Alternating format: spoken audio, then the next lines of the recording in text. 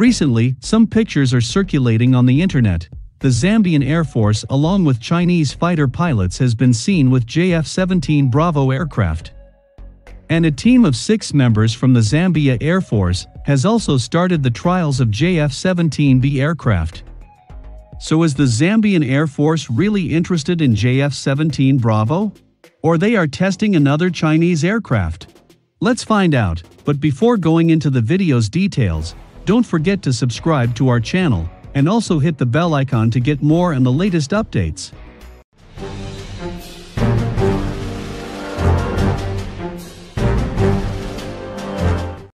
In these pictures, looks like the Zambian Air Force is evaluating the L-15, a Chinese-made aircraft, not JF-17 Bravo. There is a major difference between the JF-17 Bravo and L-15 aircraft. The JF-17 has UK ejection seats plus Spanish EW and towed decoy equipment, plus Western communications systems. An L-15 aircraft is totally Chinese-made, and all equipment is used in L-15 belongs to China. 6 Zambian Air Force pilots have completed training on Hongdu Aircraft Industry Group's L-15 lead-in fighter trainer. As the first export customer for the type, Zambia will soon introduce it into active service. Hongdu, part of China's Aviation Industry Corporation of China, announced on December 28 that the first Zambian pilots and maintenance personnel had completed conversion to the supersonic L-15 Falcon.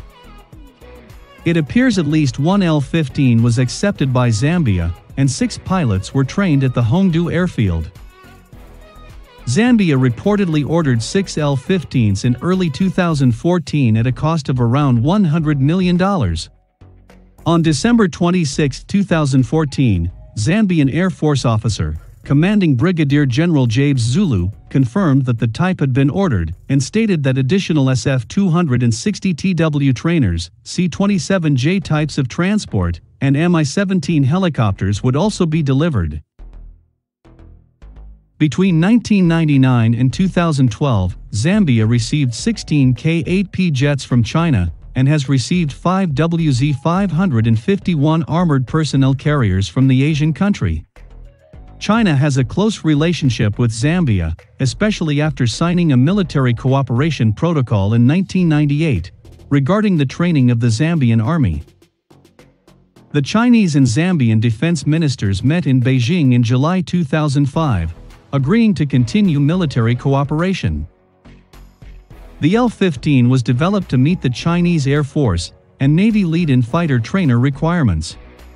In Chinese service, it will be called the JL-10 and will also be operated by Venezuela. The L-15 is powered by 2 Ovchenko Progress AL-222K25F turbofan engines fitted with afterburners, giving a top speed of more than Mach 1.4 for underwing, and 2 wingtip hardpoints can carry around 3,000 kilograms of ordnance. Zambia's small air force has few combat aircraft, with only a dozen MiG-21s and a dozen JSIXS in its fleet, although it is doubtful that the JSIXS are airworthy. Around 10 SF-260MZS are used mainly for training. According to Jane's Information Group, Zambia's Air Force is hampered by a lack of spares and a shortage of flying hours. Although it has sufficient capacity to transport troops and cargo, its combat capability is very limited. Transport capacity was boosted by the delivery of 5 Y-12 and 2 Ma-60 aircraft from China in 2006.